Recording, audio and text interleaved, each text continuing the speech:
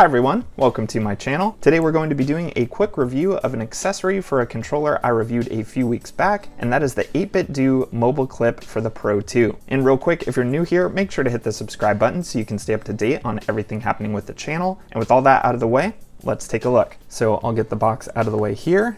Here is the mobile clip.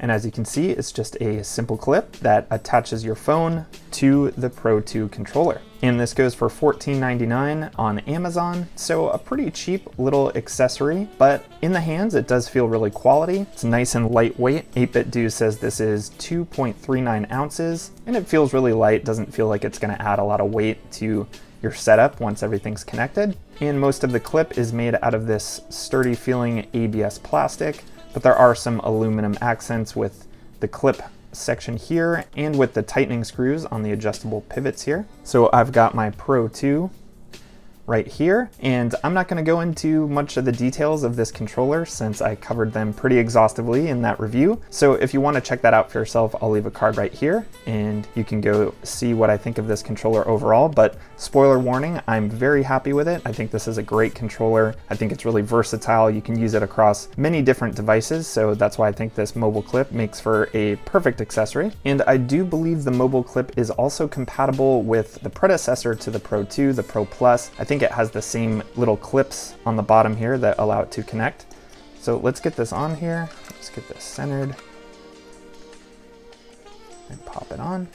You can see where it clips in here. I do really like how easily this goes on the Pro 2. I don't feel like I'm going to scratch the controller over time. It goes on really easily, but once it's on there, it feels secure. So I think that's perfect. And as you can see here, we have these two pivot points with the tightening screws. So I think this is great because it really allows you to kind of adjust the placement of your phone over the controller to give you a really good balance in the hands, so it's not pulling forward on your hands or getting uncomfortable like that. This reminds me of the Fixture S1 for the Nintendo Switch that I've also reviewed on the channel. But to adjust the Fixture, you simply moved it at the pivot points, but with the mobile clip, you need to loosen these screws first before you can adjust the angle. And then once you have the spot that you like, you tighten them up again. So I don't know, I think that's maybe a little bit of a clunky interface, but once you kind of adjust your perfect angle, I don't think you'll be changing that too often. And I do appreciate that you can tighten this up to the point that it doesn't jiggle around when you're moving your hands. So that took a little getting used to at first, but I think it's a perfectly suitable setup. And then on the back here too, nice little feature, you do have a pass-through for the USB-C port and the sync button, so you can charge the controller without having to remove the clip. And I think that covers the basics, so I'm gonna get my phone attached here. And I have an iPhone 12 Pro Max, so probably one of the larger phones that you'd be fitting to this accessory, but it does fit just fine. 8BitDo says the mobile clip will fit phones up to 86 millimeters wide. So I'm not sure how many people know the width of their phone in millimeters, but if your phone is around the size of an iPhone 12 Pro Max or smaller, you're going to be fine. And then you simply attach the phone to the top here. This is an adjustable clip.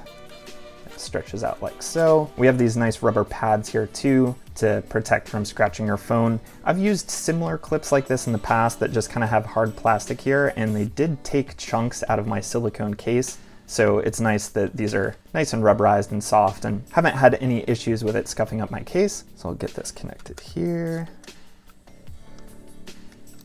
Make sure these are all tightened up. And there you go. There is my phone. Oh,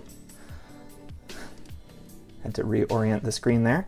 But there is my phone on the mobile clip with the Pro 2. And I have a game of the Pathless going on here.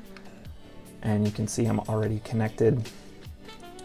So I'm playing this from Apple Arcade. So this is a really cool option if you do a lot of mobile gaming. Definitely feels better than using touch controls on the screen for me. I'm sure that'll be true for a lot of people. And I'm not someone who does a ton of mobile gaming, but having the controller attached to my phone is definitely enticing me to play a little more. I just really don't like touch controls, you know, where I'm touching the screen to move around the game. And I did get a free 12-month subscription to Apple Arcade when I purchased this phone, so I am taking advantage at the moment. And beyond playing mobile games on my phone, the thing I'm enjoying the most about this mobile clip Pro 2 setup is using the remote play feature on my PS5 and streaming that to my phone. So I'll get that set up real quick here. go into my Remote Play app, connect to my PS5, get the screen reoriented here.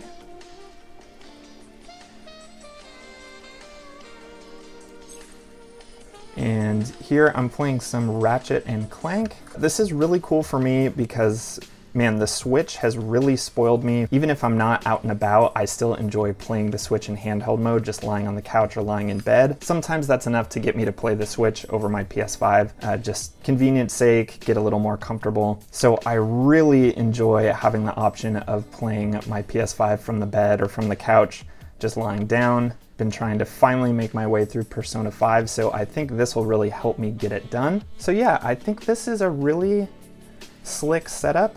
If you've already got this controller and maybe you have a PS5 or a PS4 or an Xbox and you've been interested in doing remote play, I think this is a great way to go. But real quick, I do want to talk about a few of the little hiccups I had in getting this all connected and working properly, because I think some people will probably run into similar issues as I did. So I'm going to close all this stuff real quick. Pull this off here. Now, if you didn't watch my previous review of the Pro 2, one of the cool features of the controller is the switch that's been added to the back that kind of lets you seamlessly use this across different devices. There are different modes you can place it in, with the S being for Switch, A for Apple, D for Android, and X for Windows. And when I first tried getting this connected to my phone, I was having a little bit of issues. I was putting it into A for Apple mode and then just going into my Bluetooth settings, but for whatever reason, the controller just wouldn't show up when I opened it up in my Bluetooth settings and tried pairing it. It just wouldn't appear.